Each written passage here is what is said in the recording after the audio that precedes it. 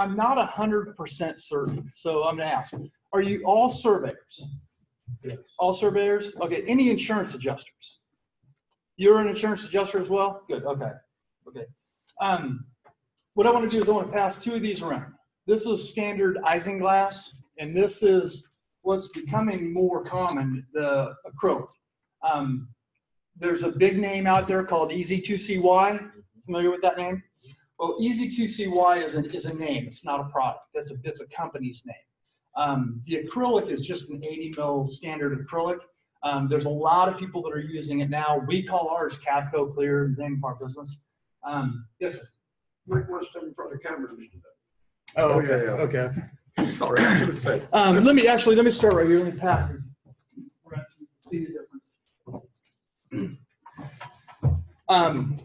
The 80 mil acrylic is typically got like a 70% UV rating. It's got some shatter resistancy to it, some break resistancy to it.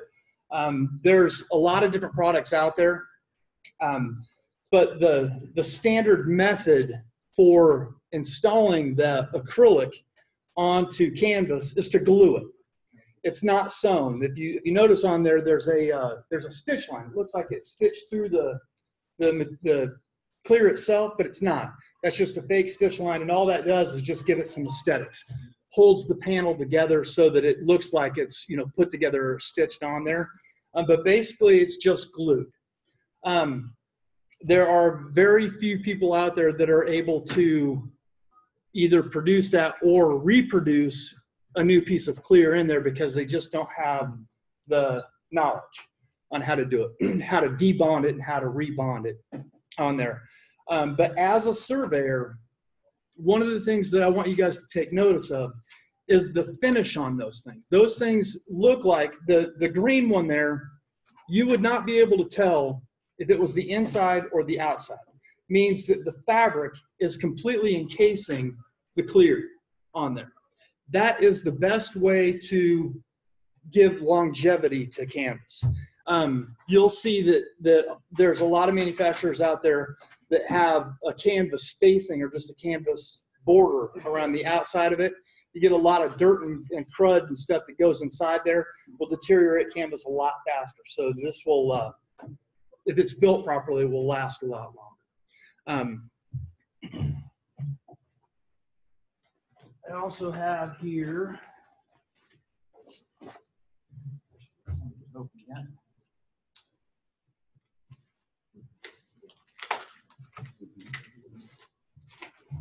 starting with that. These are some care and maintenance forms from Sunbrella themselves. You can take as many of those as you'd like to have if you need any of them. Here you go.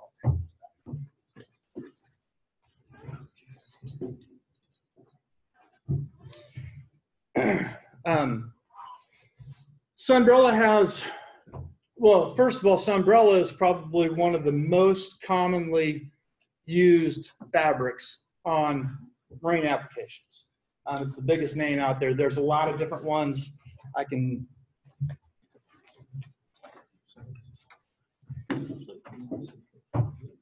look through these. There's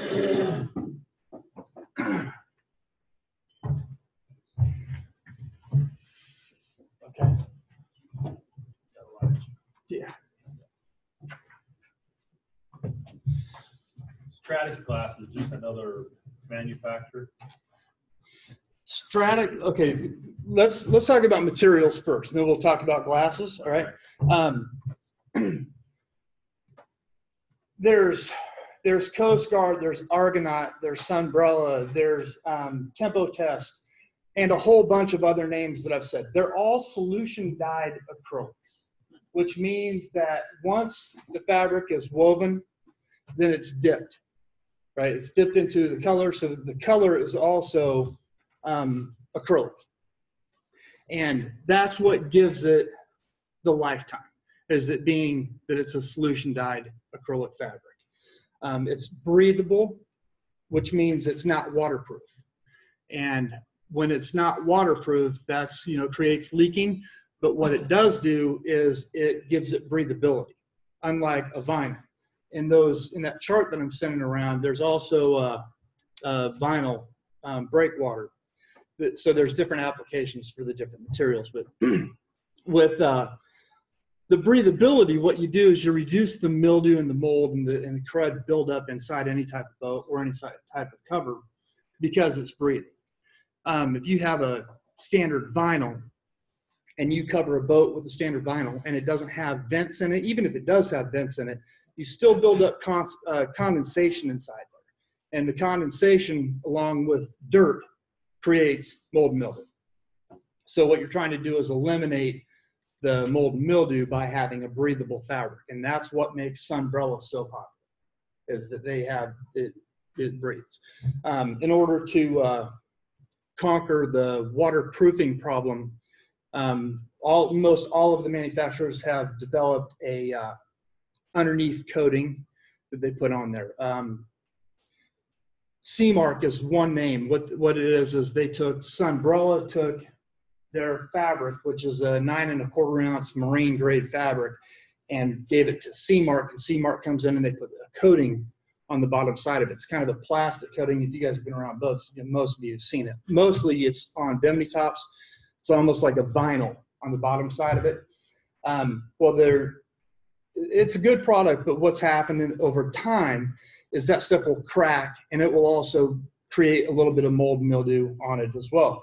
So today, within the past 10 years, I would say, they've come up with Sunbrella Supreme, Sunbrella Plus, which has got like different flockings and stuff underneath it to try to keep it from being as not waterproof. So it's more waterproof. Now, on a lot of the bigger boats, like the sport fish boats, these guys are going more towards a vinyl fabric, which is, like the breakwater or the stam wood. It's just a white, typically, or a cream vinyl. Now, the vinyl will actually outlast the Sunbrella in a way if it's not handled so much. And a lot of bigger flybridge boats aren't handled. Mostly they're just picked up or put back down. So they're not taken on and off and wadded up and stored underneath seats and stuff like that. So should have got some water. I'm already parched. So any questions about the different types of materials? I mean, there's so many different names. In our shop, we primarily use Coast Guard or Sunbrella.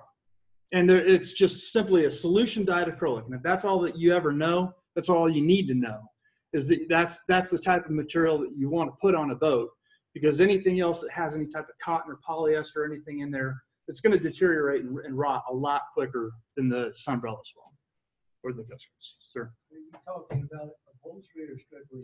Strictly boat canvas. Strictly canvas. Now, Sunbrella does make upholstery fabrics. I don't know much about that because I don't do any upholstery. We primarily just do boat canvas. Which is the enclosure. Right.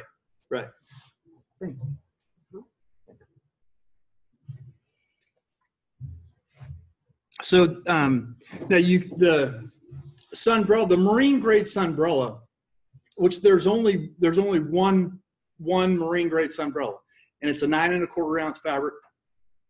That is used for upholstery occasionally, especially if they're exterior type cushions, outside. But inside, they do make a lighter weight. I think it's like a 6 ounce. It's just a softer Sunbrella interior fabric that they use. Same rules apply with either one of them. Now, if you, on that care and cleaning card from Sunbrella that I just gave you, one of the biggest questions that I get asked is how to clean it. Well, it's elbow grease and non-harsh detergents. You don't, except for if you read that, it'll tell you that you can put bleach on it. If you're spot cleaning, dilute it and clean it with bleach. But you just have to rinse it real well and make sure that you keep your the bleach off of the threads, because the threads are what deteriorate if you use the bleach on there. So the Vinegar and water is good? yeah, sure. Okay. Anything that you use, you just want to make sure you rinse it back out. Once you get the stain off, once it's cleaned, rinse it out real well. And get anything that's still built into that fiber. It's just like washing clothes. I mean, if you get that out of there, it will. How about pledge, not lemon pledge, but pledge after you clean it to use it to protect on the glass? Yes. So yeah, that's great. You must be an old school guy, because I just heard a lot of things. back in the day, I started making canvas in 1990, and I think that there were some products back then, but they weren't really publicized that much. For clear isinglass, we would tell everybody to get pledge and not lemon pledge, because they use actual lemon, and the lemon would deteriorate the threads. And all the pledge is doing is keeping the clear moisturized. Because if you notice, like on the back of convertibles on cars, most of those glass, the glass is all yellow and you can't see out of the back of it. All that's doing is drying out. And because they use the harsh chemicals washing cars, that's what happens, is that those chemicals dry that clear of the isinglass out. And that's what turns it yellow and makes it brittle and makes it crack. So technically, an isinglass can last just as long as canvas does if it's taken care of properly, meaning if it's moisturized. You keep it moisturized so that it doesn't dry out. And really, as surveyors, if you guys are looking at boats and determining, if that's a problem or not, it's pretty obvious to see hazing, yellowing, drying, cracking. That's neglect. It's just not been taken care of. Because taken care of properly, it should last as long as the material lasts. It should last as long as the threads last. The thread is the most vulnerable spot on canvas, to be honest with you. Until recently, they now have a PTFE thread, which is, I use this word cautiously. Some people would call it a Kevlar type thread, but it's not really a Kevlar, and I'm not going to go into it because I don't know the details of it, but it is a lifetime thread. They say it's a lifetime thread. It will take UV exposure 100% of the time for a lifetime. What's a lifetime? I think probably about 18 years. So 18 years is about the life expectancy if maintained properly with any of this stuff, any type of clear, canvas, vinyl, acrylics. So with the isinglass also, any type of acid or alcohol or detergent-based products like grease lightning, anything that's harsh like that will actually, again, dry out and burn the glass. And when that burns, you can see spots in it where somebody has taken something and wiped it on there and left it on there, and it simply just dried it out. Suntan lotion is deathly for isinglass. The spray suntan lotions that people put on all the time, that stuff will mist and it'll get on the clear. And there again, that's exactly what it does, is it just takes the moisture out of it and dries it and deteriorates it. So let me back up to that thread. The thread that used to be common practice was a polyester nylon type mix, and they would have basically two different types. They would have a waxed or a coated, and then a non-waxed or coated. The waxed threads they would consider to be anti-wick.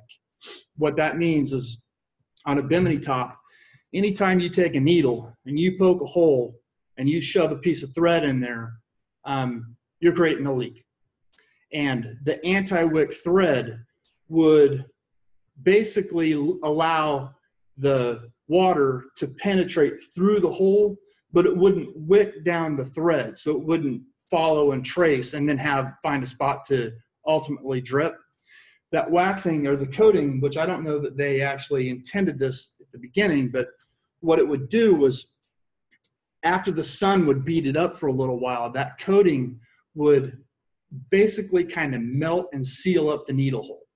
So it worked out really good for us as fabricators, because we could simply say, listen, if your boat's leaking right now after I just did it, in a couple of weeks from now, it will quit because it's going to seal those needle holes up.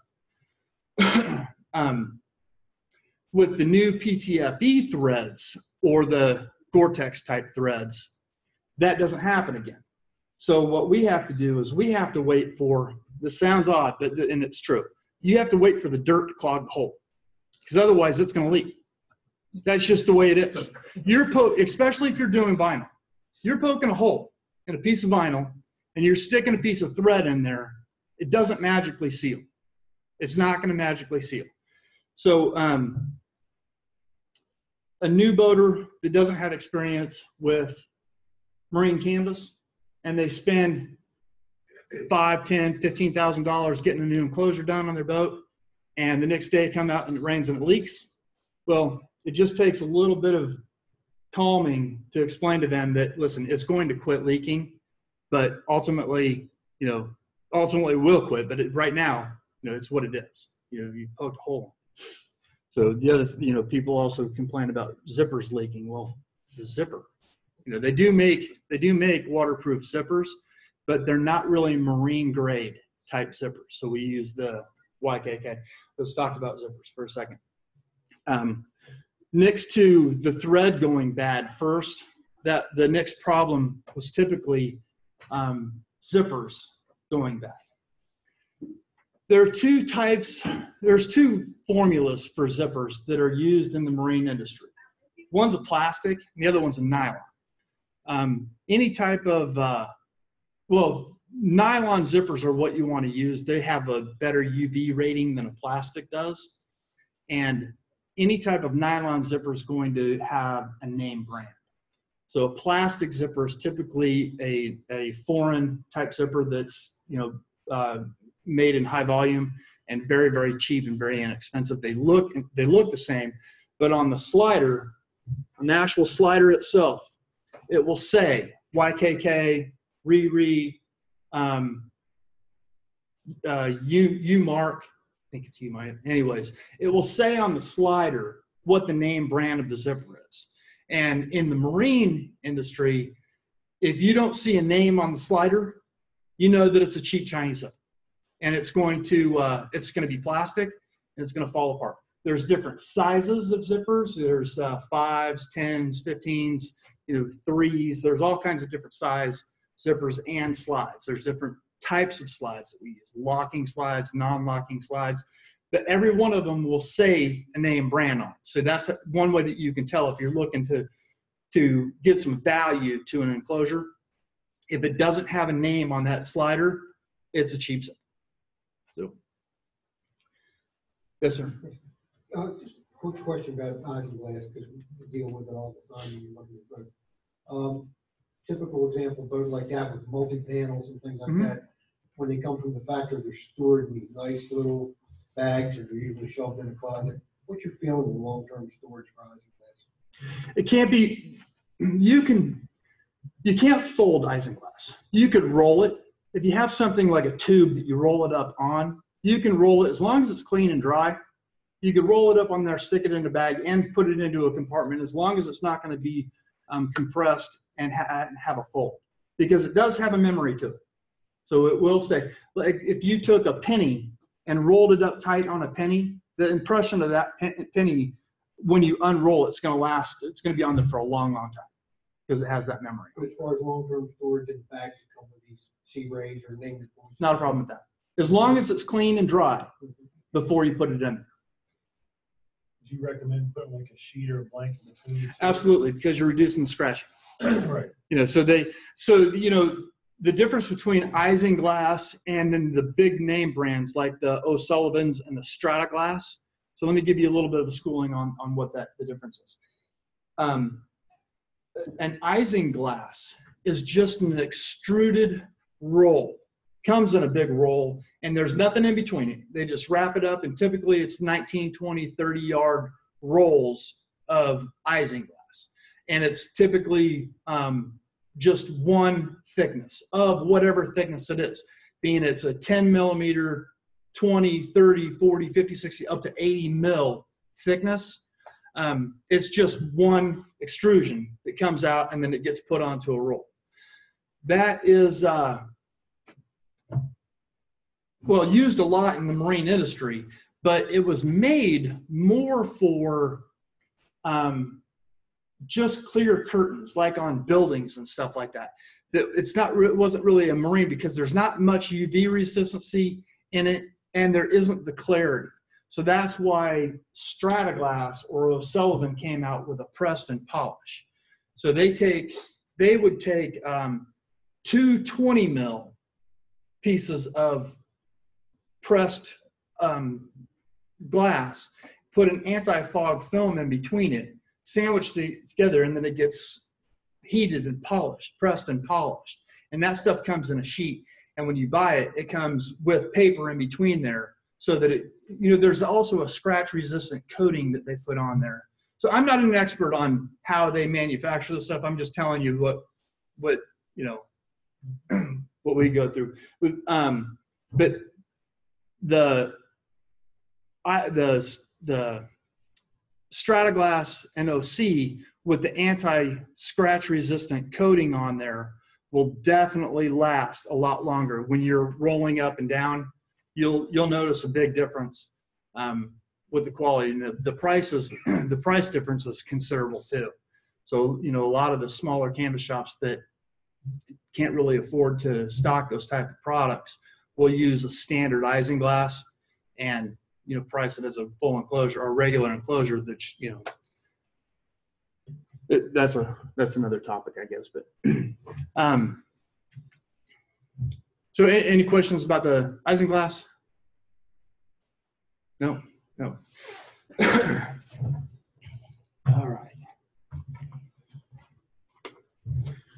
Actually, let's take that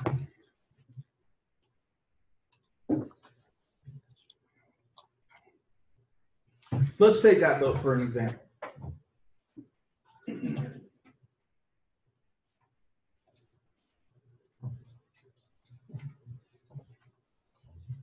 So, how interested are you in understanding pricing?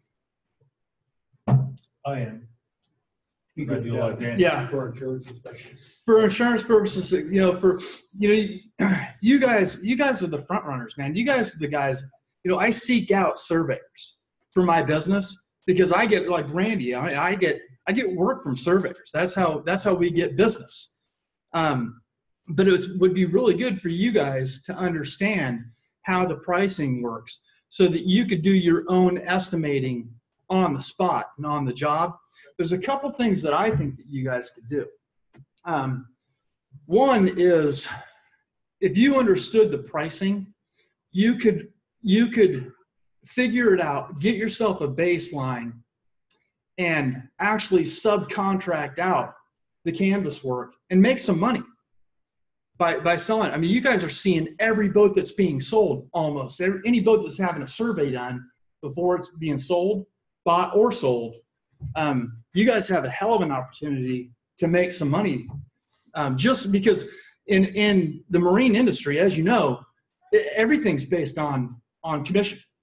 If we have a boat dealer that sells a boat, we give them a commission. Canvas guy does. Same thing with type of yacht broker or anything. We give commissions. So the canvas companies are accustomed to giving commissions, especially to anybody that's going to give them multiple jobs. So you can also keep your canvas guy in check too if you understand the pricing. So if you want to write this stuff down, these are really good. These are really good. This is a really good just base on how to come up with just a number, and a number that you could judge and value. If somebody says that an enclosure is $40,000 and you figured it out $15,000, there's something wrong with that picture, right? And to be able to understand it. So it doesn't happen a lot, but a lot of times with storms, especially snow damage, you'll damage frames. So with a frame, you typically have on any boat that's going to be over 30, 35 foot, you're going to have a 1-inch stainless steel frame. And if you have to replace that frame, typically what we get is $100 per bow. So if it's 3 bows, it's $300. And then we add another $100 to it for fittings. So the frame retail, all these prices that I'm gonna give you are gonna be a retail price. Retail price for a frame, a 3-bow frame with stainless steel fittings, it's gonna be $100 per bow and then $100 for the fittings. Now, if it's an aluminum frame, it's about $100 a bow versus the $200. Actually, did I say that wrong? Maybe, I think I was looking, $200 per bow. My bad. I did say it. I was looking at the other one. For stainless steel, it's $200 per bow. And then $100 for fittings. For aluminum, it's $100 per bow. And $100 for fittings. Because you usually use a stainless steel fitting even if you're using the aluminum tubing. Freshwater boats a lot of times will cut back and use the stainless or the aluminum anodized aluminum versus stainless steel. And that's for all fittings on that boat. Yeah. It's fittings range from $8 to $15 per fitting. So we just throw a standard at it and say, it's $100 for fittings, because typically that's about what it costs, about $100 for a set of fittings for a bimini top. Now on the bimini top canvas, if you're putting an enclosure on it and it's getting all the zippers, which means the pockets are zipped to take it on and off, and you also have all the zippers for all the curtains on there, we go with $20 a square foot for bimini tops. And that's the same pricing if it's a freestanding bimini top or it connects to a radar arch. So you just take the square footage of it, multiply it by $20. That'll give you the canvas, and then you add your frame to it if you need to build a frame. Is that a mid-grade canvas or something? No, that's sunbro. That's sunbro. Yeah. So now, when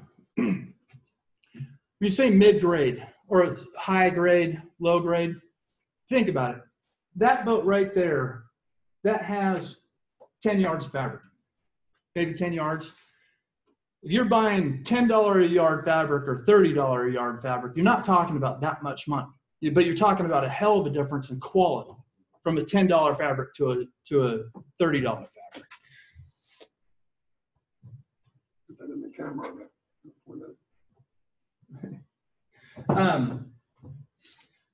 So the bottom line is, we don't ever buy a cheap fabric, ever.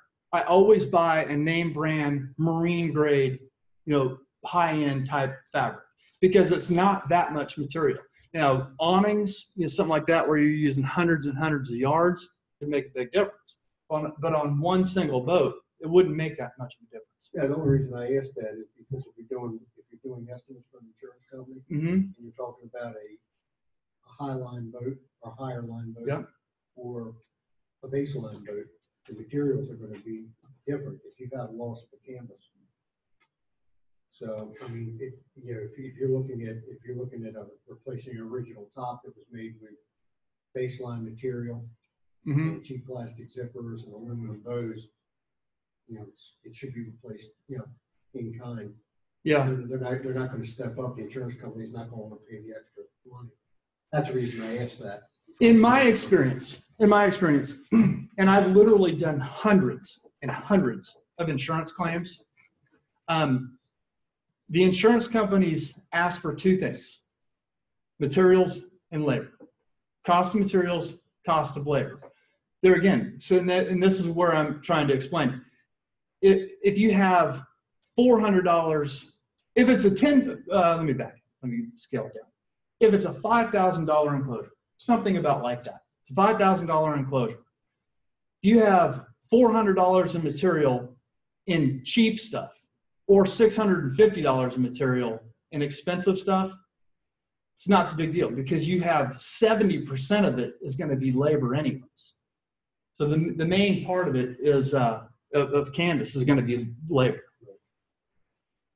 So, and to be honest, and the other thing, I don't know what the cheap fabrics cost because we don't buy them. So I guess I don't really have a good answer for Okay, so we got the bimini top at $20 a square foot. Now, curtains, just like this. Isinglass curtains with a canvas border around it that's either zip top and bottom or zip top and snap bottom. Those curtains, we estimate those to be at $35. This is for just a standard isinglass, okay? So even a Strataglass, isinglass, not the hard acrylic stuff, typically a 30 or a 40 mil isinglass, we go $35 a square foot. Now you know how to do that. What you do is you take and you measure it in inches. You measure the highest point in inches and the medium, if it's a angled curtain like this, you take the medium width, the highest height in inches, add the inches together, divide it by 144, gives you the square footage, right? So let's, for example, say that this is 30 by 60. So you have 30 inches times 60 inches is 1,800 divided by 144, gives you 12.5 square feet. So 12.5 times 35, you're looking at $437 curtain, which that's about right. That's about exactly right. And if you were lazy about it, you could take that $430 and multiply it by 4 because that's about how many curtains are right there, right? We do when I'm doing estimating on boats, that's exactly what I do. Is I find the medium height on it, and then I find the medium width. Find the inches square, convert it into square feet, multiply it by $35. Shoot the price. Now with the acrylic stuff, now you know what? Now, does that include zippers and everything? Yeah, that's the clear, the snap, the zipper, the patterning, the installation. Ready to go. Yep, that's on the boat. That's on the boat. One thing that we didn't discuss, probably because I don't do much of it in my shop, is macrolon with the clear. Anybody familiar with macrolon? Heard that word before, that term? It's polycarbonate. It's not acrylic. It looks and it feels like an acrylic when it's brand new, but there again, I can't really explain to you the difference between a polycarbonate and an acrylic, but I can tell you this. A polycarbonate's a 5-year product. An acrylic's an 18-year product. That's the difference in it. The polycarbonate can be sewn.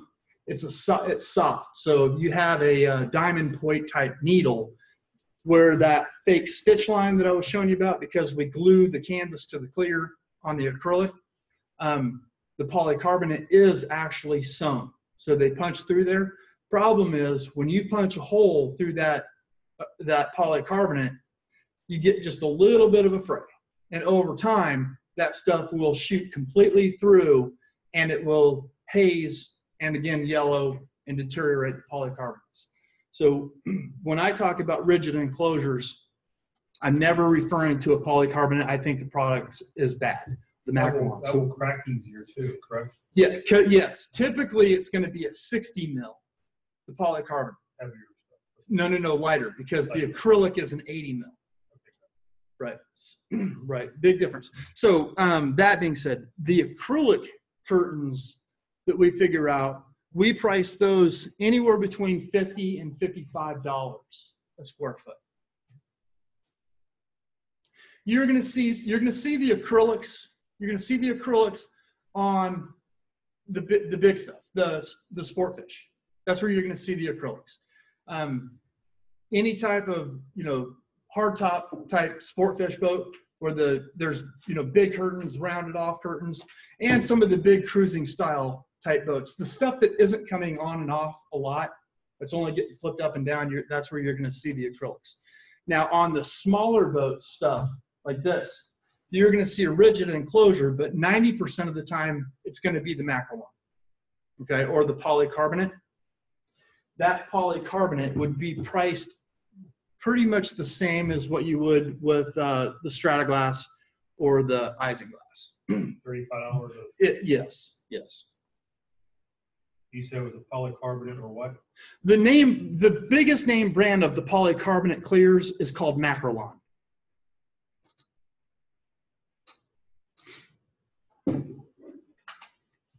Got a question from James. Yes, sir. So we're looking at this Monterey, whatever it is. And my simple math says that it's about $5,500 worth of material On that boat, on that boat. you're not going to have $5,500 in material. No, in total. Oh, and the sale, yeah, that's about right. Yeah. Yeah, that little boat right there is going to bring my shop somewhere between $5,000 and $6,000. Okay, that's fine. Yep. Okay. Yep. Why would you use Macrolon the last 5 years? Because it's $1,100 a year in depreciation. For new cameras. Good. I don't know why people do it. That's a good question. That's a very good question. And that's exactly why we don't use it in our shop.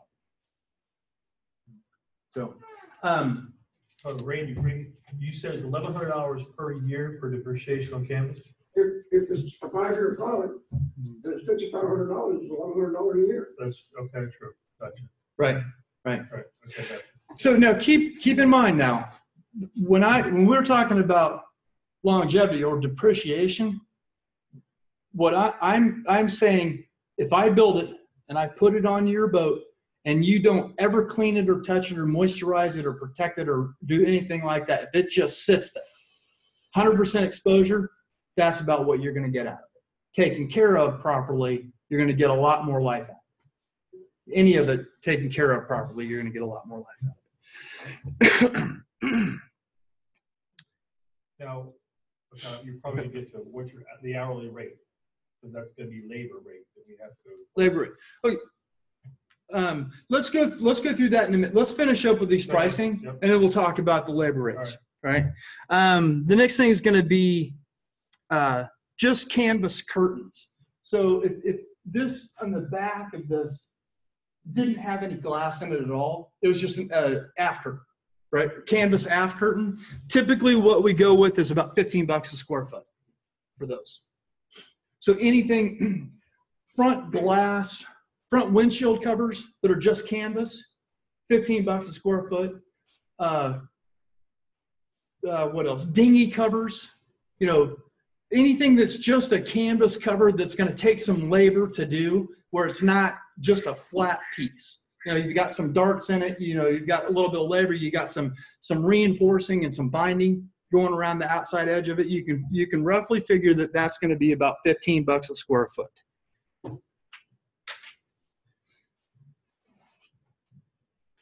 So standard flat work, we call it, where it's just a rectangle piece of canvas. It's just a flat piece of canvas, $8 to $10 a square foot for just a standard, nothing that's got a lot of custom or a lot of labor building it. How much is the first?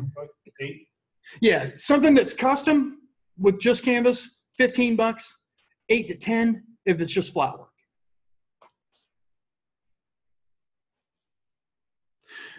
Seat cushion covers.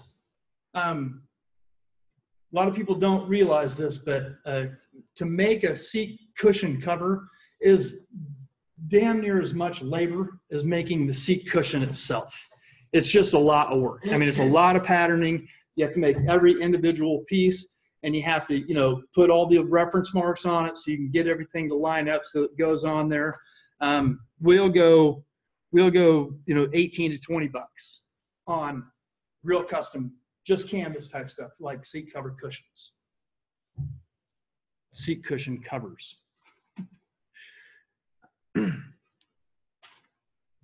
Okay, so replacing clear.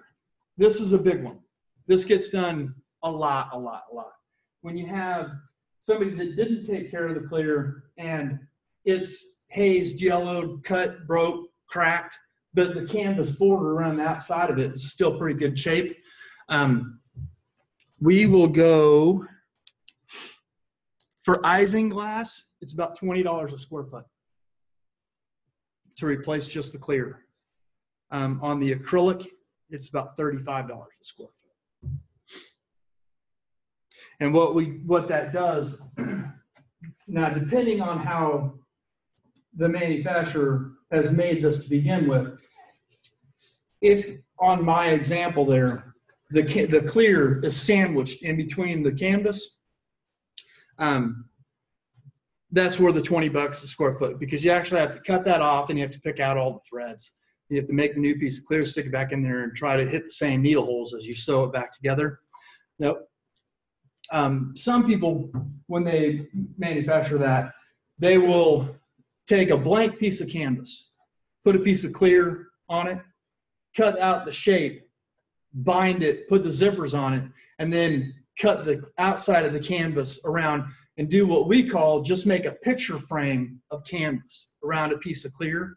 Well, if you're replacing that piece of clear, it's pretty simple. All you're doing is taking a piece of clear, sticking it on the inside of it, stitching it down, and then cutting the old stuff off and throwing it away. So your labor rate can reduce on that, you know, because it's just a lot easier, a lot less time to do those. Okay, that's pretty much, I don't know that there's much more than that. You know, standard canvas covers, clear curtains, acrylic curtains, bimini tops, you know, there's not a lot more What about curtains with zipper, with screens and stuff in it?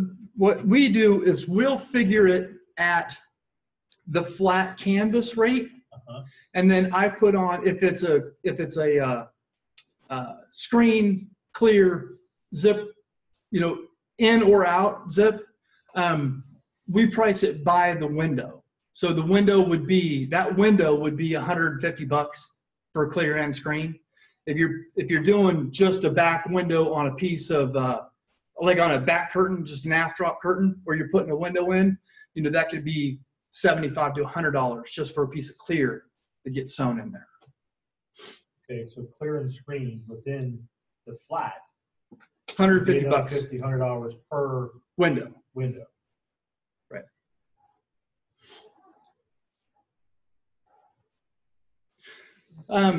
When you talk labor rate, what you're mostly referring to in a canvas shop is restitching. That's typically when you're going to have somebody bill you by the hour. And in our area, right here in Maryland, the marine industry's average labor rate is $108, $110, $112 an hour. Mechanics, fiberglass guys, you know, most of those guys are somewhere in the just over $100 neighborhood. In a canvas shop, you're going to be looking at more like $200 an hour. $200 an hour. Simple reason is, if I do a restitch, if you brought me that side curtain right there and asked me to resew it, it's going to take me about 4 minutes to do it. What's my 4 minutes worth? Well, I say that my 4 minutes is worth a minimum of $50 because you brought it in my shop. I can't really give you an hourly rate, and I would certainly be hurting myself by saying, you know, if you brought me 10 panels that needed to be resewn, and I gave you an honest $110 an hour rate, I would have it all done in an hour for $110. But I think that my time's worth a lot more than that. So my shop, we don't bid anything by the hour. We bid it by the job. You know, I say a restitch is worth $50. You bring me a bimini top that's unserviceable and it costs you $500 to buy a new one. If it was $75 or $100 to get it resewn, it's well worth it to you, in my opinion. Even though it only takes me 5 or 10 minutes to do it. So, kind of like going, you know, saying, you know, how much is how much labor is in making a bottle of Coke? You know, you're not buying that. What you're buying is the bottle of Coke. So it's $200 an hour labor, we say. Now, how do you labor out that whole enclosure? How many hours? So that's a tough one. Doing an estimate. I mean, you gave us the materials. No. This is all of those prices that I just gave you include labor. Include labor. Oh, very nice. Yeah, because so Randy explained to you, I have a school, right? I teach students. I have students that come from all over the world that come in and they go through the school. There is absolutely no way that I could say you could charge $30 an hour, $100 an hour, and be even or equal to you and you. Right. Because your work ethics are not going to be the same. Right. Your shop layout's not going to be the same. Your productivity is not going to be the same. Who knows how long you're going to be on your iPhone in that hour? Right. There's just no way. So what we figure it is on the job and done.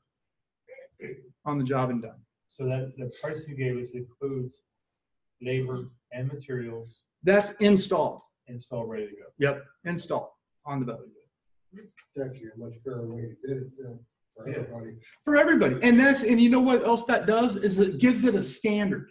So if you are a new customer that just came into a marina, you don't know anybody, right? And you come in and ask me to build you an enclosure. A year later, you make friends with all these guys and you find out that you just got priced $1,000 more than Jim did because I don't know you, which happens on a daily basis. It's wrong business practice. So putting a standard onto it does standardize it. And it also gives me some ammunition when I standardize it to say, when there's a price discrepancy, Jim said his was $2,500 and you charge me $3,500. I could simply say, well, look, you've got 8 pieces, he's got 4.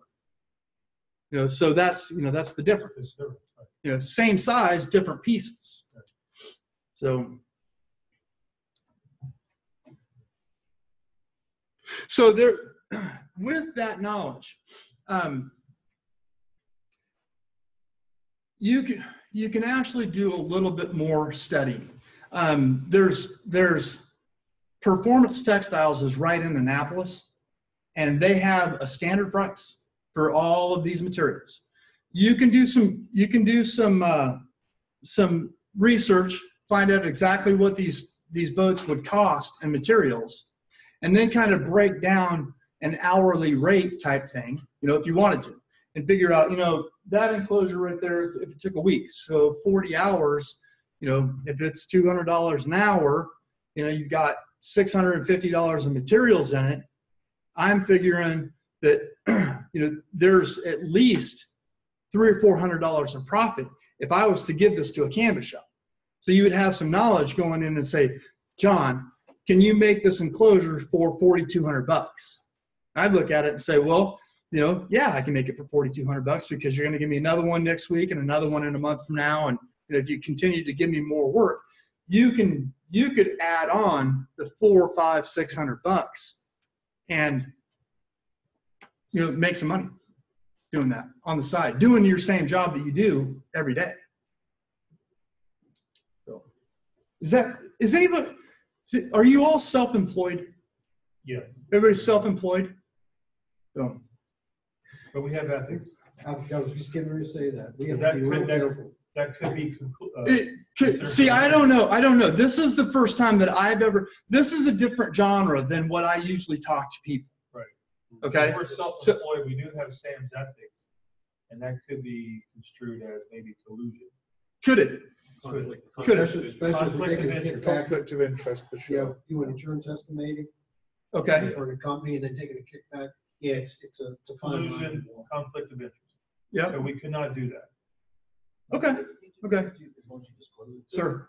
If I might, that doesn't mean we can't suggest to come to. No, we can refer. No, we're not just taking any money for doing it. Right. No, but see, as an ethical surveyor, though, you could legitimately go to your client and say, "This should be $4,500." If somebody's looking at charging you $8,000. But we can make sure they're guided in the right direction. Yeah. Yes. Yeah. But we can't do what you're saying is, charge the customer $5,000 and then take the profit. We can't do that. That's conflict of interest. Okay.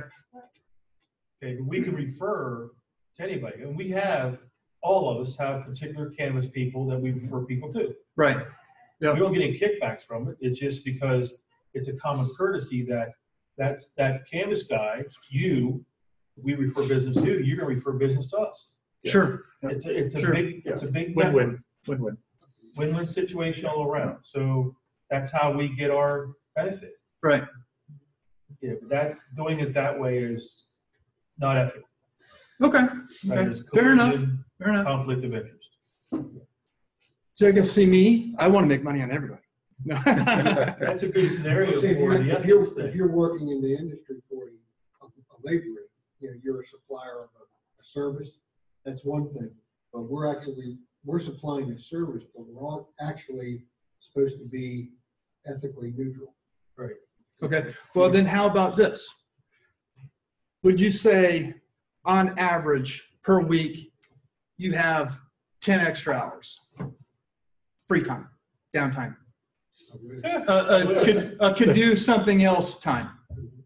Yes or no? No. Maybe. Well, and you could come to my school, learn how to make canvas, and if you have a 4 foot by 8 foot sheet of plywood that you could put somewhere in a room, in a garage, and somewhere, you would make more money than most canvas companies because of who you already are, being surveyors.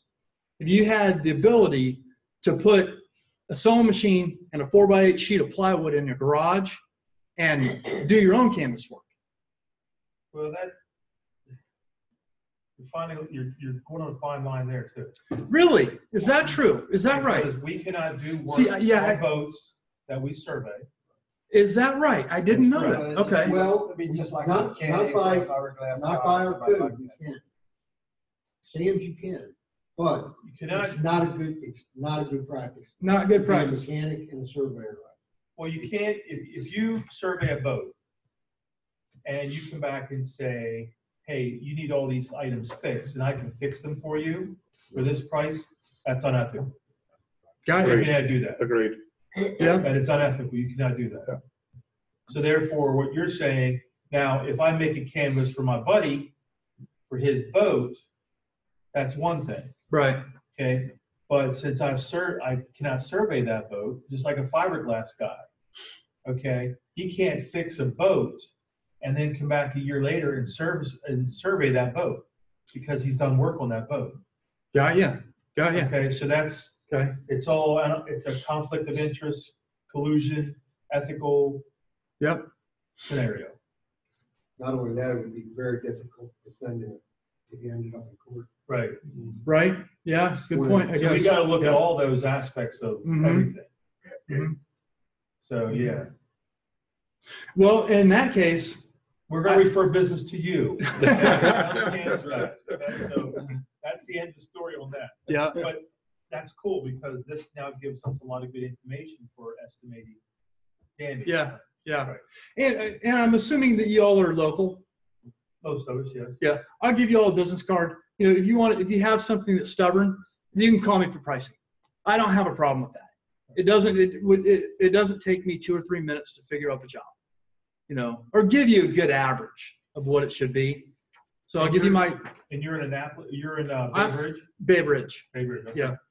You know, what you said and what you offered, that doesn't make what you did, that doesn't make you wrong. No, Because that's done in the industry all the time. You can offer that to a marina, you know, send me over. Oh, yeah.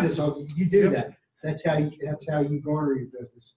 Offering it to us just doesn't work at that level. Right. But as far as referring work, Well, you know, actually, now That's that I'm sitting here thinking about it, I have never given a surveyor a kickback ever.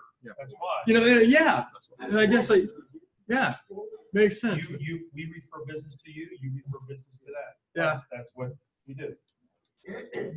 Very good. Hand Well, in hand. the other part of my presentation is shot and win.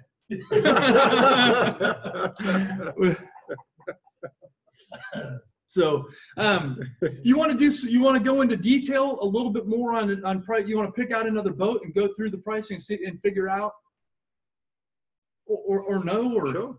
Yeah, I mean, if we shot your other part of your presentation and shit there, well, we could do something else. Because I'm sure you were gonna go on profit, how to make more money and stuff like that, right?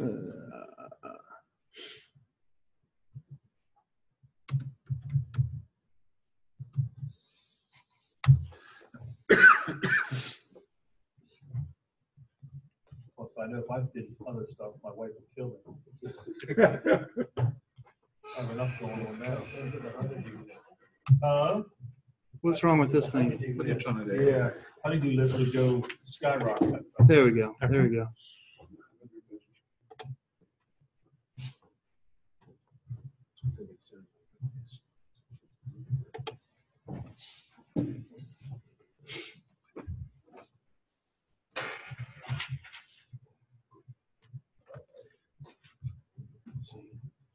All right, here's a pretty common boat, older boat.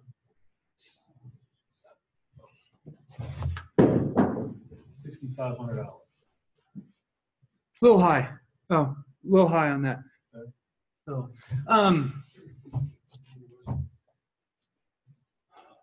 let's say this aft curtain right here is 12 foot by 18 foot.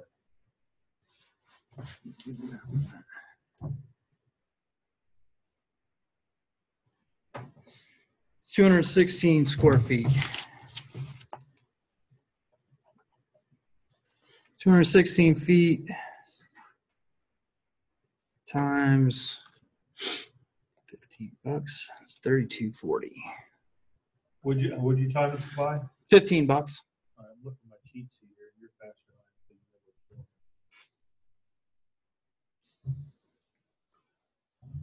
am.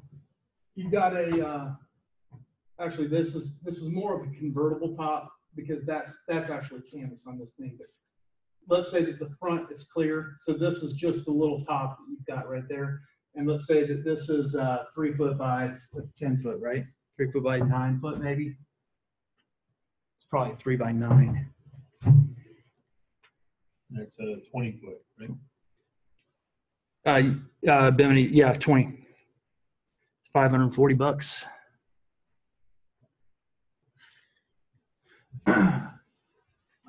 Let's see, you got 4, 8, 8. So you have 16 feet.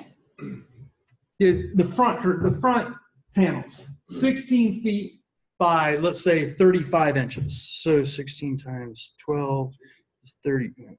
16 times 12 is 192. 192 times 36 inches is 6,900 square inches divided by 144 gives us 48 square feet. 48 times 48 times 35 is 1680 for clear. And then that back window right there, solid piece of clear. No zippers, no anything. It's going to be like $150 for that piece. So you've got 3240 plus 540 plus 1680 plus $150. So $5,600. Okay, and now here's where you got to do the judgment. You know, it's a 1980s boat. It looks like to me. It's an 86, 87. It's a 99. 99. Yeah, it does look old. It looks like it's got those weird old lines. And anyways, I said $5,600. $5,600 is a little bit high. That stems a little bit high for that boat. You know, for that style, that boat, that oldness. I would lean it more towards the $5,000 neighborhood. So, and what I'm doing right now is 28 years of judgment. You know, that's not something that can be taught. So what those prices are going to do is it's going to give you a foundation, not an exact price. And honestly, the prices that I just quoted you are probably some of the highest in the entire country. We get more for canvas work right here than anybody else does. I own canvas shops in Florida, and they don't get they get probably about 70% what we get here in Florida. Why is that? Without being too rude, different classification of people. People here are richer. It's just the way it is. What the market is. Yep. There's more money here than there is down there. And that's just the way it is. Not to mention, in the marine industry, everybody that's in the marine industry wants to live in Florida. So the competition is really high. There's a canvas shop on every corner. There's a mechanic, there's a fiberglass guy, there's an upholstery guy, there's a marine surveyor on every block in Florida. So that's why we can specialize it more here. So that being said, you know, unless you want to become a canvas guy, I have nothing more for you. Tell us a little bit about your school. School. So what we do is I have a jig at the shop. And the reason for the jig and not working on a boat is so that it's down low and it's accessible and we're not trying to swing off the stuff to do it. So that you can actually get the real foundation of how to put the marks. This boat right here, see all that wrinkling in that clear right there? Not acceptable in our shop. Not acceptable. Matter of fact, if that was done, and this is where if that boat was built by you as an employee of mine on the third time and it looked like that, I would fire you. We specialize in making everything fit, which means tensioning. So we do a lot of zipper tensioning and workmanship is what we specialize in. I have most of my clients that come in to the shop are existing canvas guys. What they're doing is they want to come in and they want to learn how to do it right. So, and you know, I'll just be real, you know, humble about that. I mean, we make good canvas work and everybody knows it. And I have a lot of experience. I've done OEM work, I've done manufacturer work, I've done, you know, a lot, of course, retail custom. But that's what we specialize in, is teaching people how to do it right and do every aspect of it. Frame making, the geometry and the math of frame making, so that you can make sailboat Dodger frames that fit underneath the boom, up against the backstay, and not hitting, you know, whatever.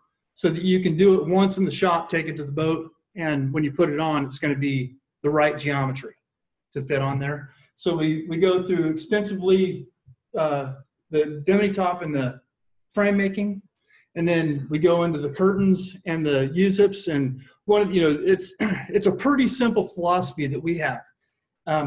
If you take a piece of fabric, being clear, canvas, vinyl, whatever it is, and you unroll it off of a roll or take it out of a sheet or whatever, and you put it on the table and it's flat, and then you do something to it and it's not flat anymore, that's done wrong. If you do something to it and it's still flat, you go to the next step. You do something else to it, it's still flat. When you're completely done with it and it's flat on the table, when you put it on the boat, it's going to be flat, right? If you put it on the boat and it's not flat, it goes all the way back to when you did the pattern to begin with.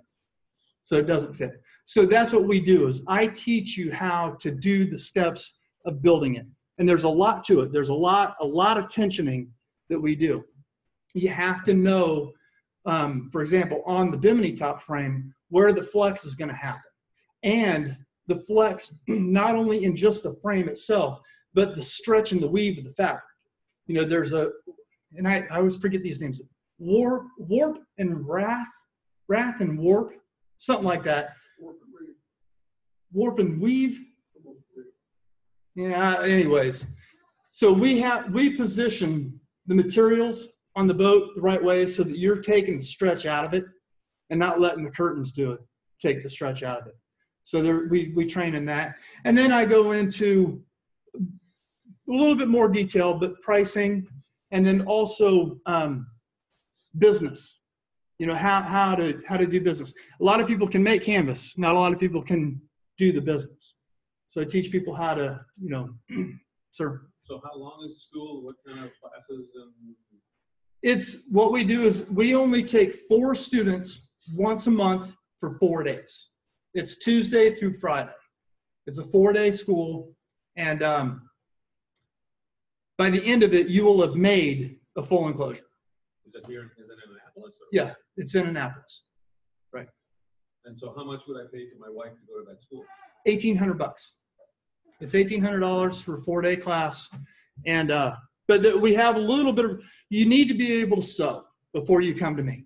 If you can sew, and I don't care what you know how to sew, as long as you can use and operate a sewing machine without me, helping you, you can learn this business.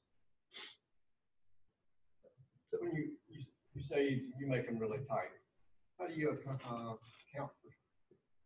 sweep? I don't. And that's just, you don't. You make it right to begin with, and then you explain to the people that they need to take care of their stuff. If you put a piece of isinglass on a boat, you're going to have expansion and contraction. Just, it is. If it's super hot out, it's going to be loose. If it's super cold out, you might not get it on. So, and you guys have all dealt with that. And most of the time you're dealing with. Yeah. So my theory is make it right and fit exactly right in a climate controlled environment. And the extremes are what they are. There's, I don't know, maybe this is coming from something you've heard before, but I've heard canvas guys try to say that they want to age clear before they put it on, kind of like cheese. Doesn't work. I've done it. I've taken rolls of clear and I put it up on roofs and let them sit up there for a year before I pulled it down and used it. It doesn't make any difference, because it lets it expand and contract, with the whole climate of the season. And then, it's supposed to, well, some people would say it's supposed to acclimate it before you build it. Yeah, it doesn't. Let me do this real quick. Where's my mouse in here?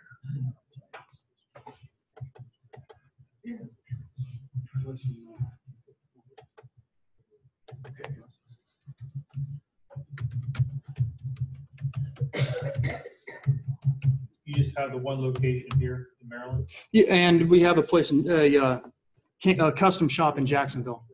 Okay.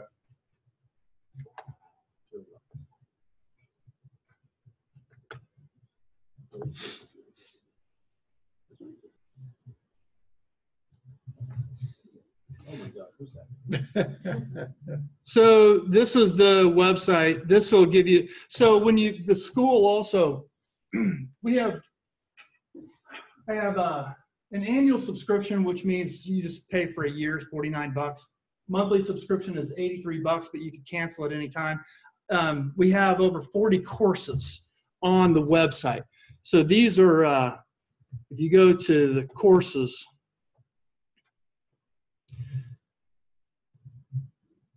so you can see here's a 45-foot custom Carolina.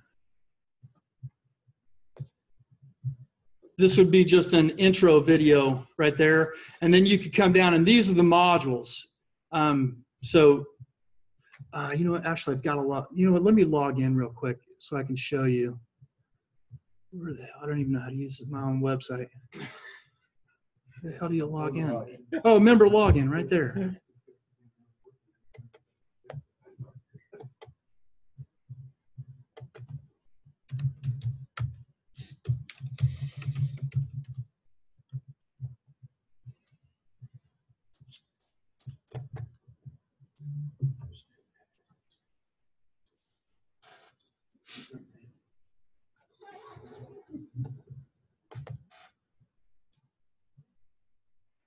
Where's shift on this thing? This is a weird. It's English, that's why. Oh, is that what it is? It's an English. I need a capital. I need a Capitals. right here. Caps lock. Oh, okay. You guys drive on the right side of the street too, don't you? I don't think so. Left, I think. Is that like right is in starboard or right is in correct? You in? Yeah. Okay. Yeah. Okay.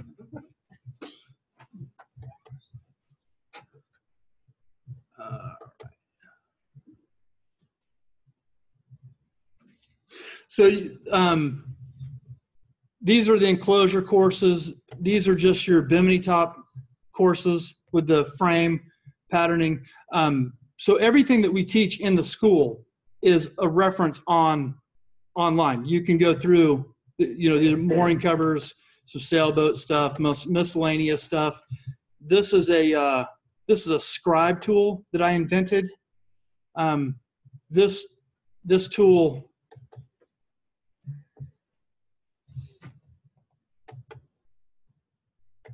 me doing gibberish somewhere in here that. Okay. So I invented a patterning tool, is what it is. In order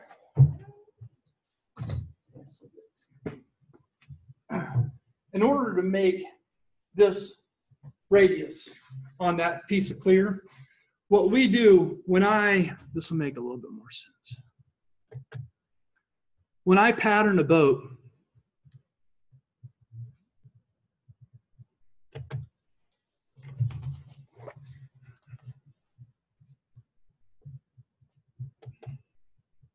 oh, that's great now.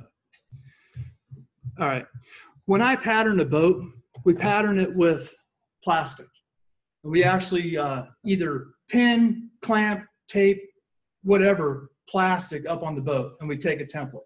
Once we take that template, then we figure out the shape of the clear, and we draw in what we call a cut line for cutting out our clear. And then the clear becomes our template for making all of the canvas components that go around. So we'll put the clear down and take a pencil and trace that edge that we just marked out. Well, then we have to mark in for a seam allowance and out for the amount of fabric that we want on there. So that scribe tool is unique in the fact that it will measure inside and outside all at the same time. And then it also works as a probe, so that you can trace whatever shape that you've got.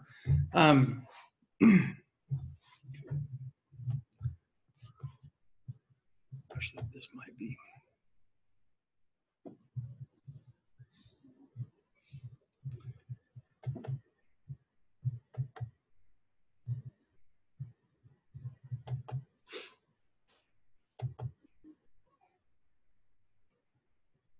So you can see that that's inside the shop.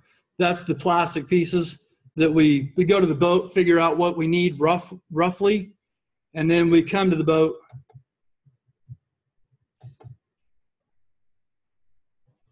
And however you've got to get it on there, we get the pattern on there.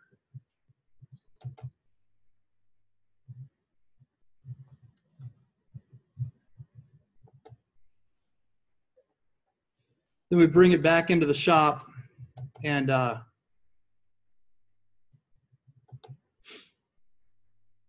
we do what we call work the pattern. We draw it all out. We put where the zippers are going to start, where they're going to stop, how they're going to be tensioned, where the snaps are going to go.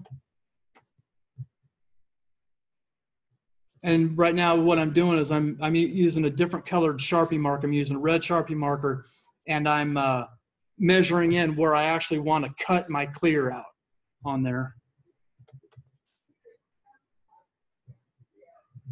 So it almost becomes, we actually draw the curtain completely out before we even start. And that's what we can use as a reference as we continue to build the curtain itself.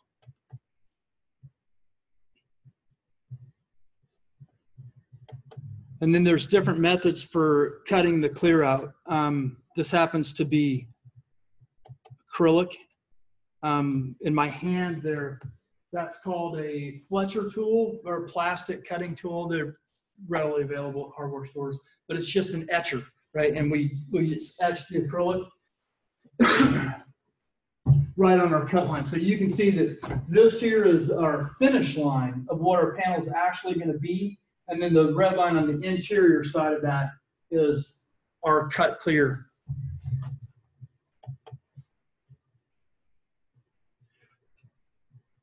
So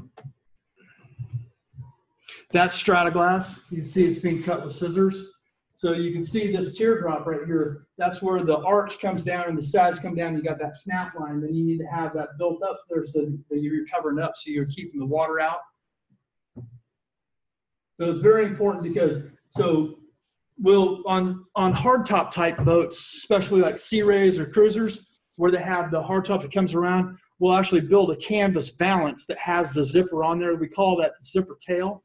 So we're eliminating a step of patterning because we're able to build the zipper tail and the curtain all at one time with one pattern. It's kind of unique in our industry because a lot of people will do it twice, and we save ourselves a bunch of time that way. And in these videos, it goes through. It's a lot of detail on what I'm doing in order to keep the panel nice and flat. So, like this, building this zipper. See how puckered this zipper is up there? Well, you have to understand that you can never stretch anything on canvas. You have to lay it down so it lays nice and flat, and then it always gets puckered up. And if you pucker something up, then it will eliminate the stretching so that you're stretching wrinkles into it.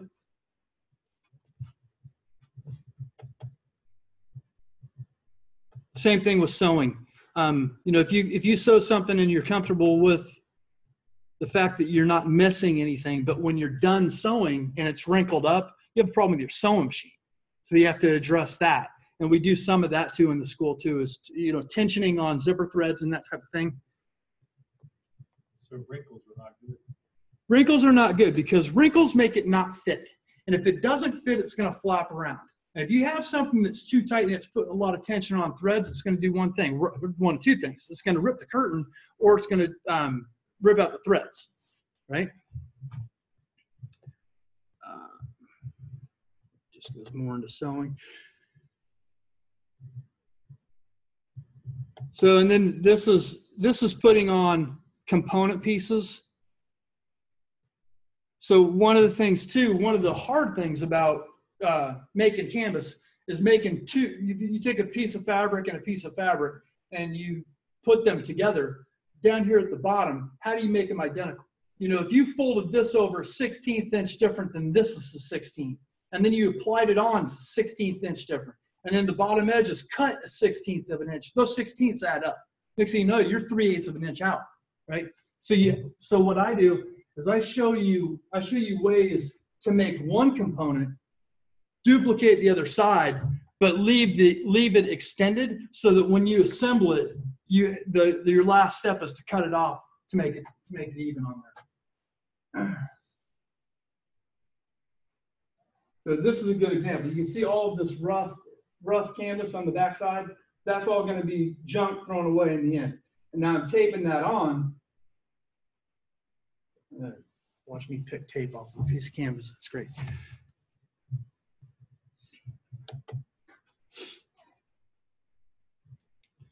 More of the same. So one thing that all of these videos, which I've got hundreds of freaking hours on it, it's every single step. So if you actually owned that boat, you could buy that video and make that enclosure on your own.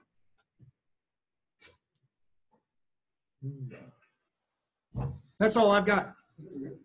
Thank you. Perfect timing.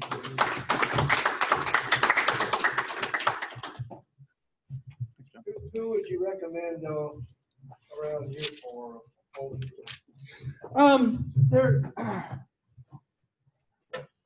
There is a lady named Christine Roney. She is with